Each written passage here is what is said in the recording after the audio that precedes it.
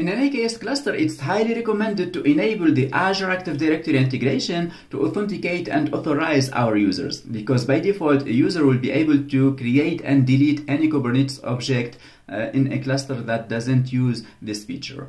So in Azure Active Directory, we'll go to authenticate those users because they will be defined in Azure ID either as a user or as part of an Active Directory group. And then my AKS cluster will go to define the authorization for those users using the role and role binding objects. We have another interesting option where we can manage that AKS airbag using the Azure airbag. So we would have some predefined Azure airbag roles, and we can create our own custom roles, and then Azure AKS will go to translate those Azure airbag roles into Kubernetes airbag roles through the role and role bindings.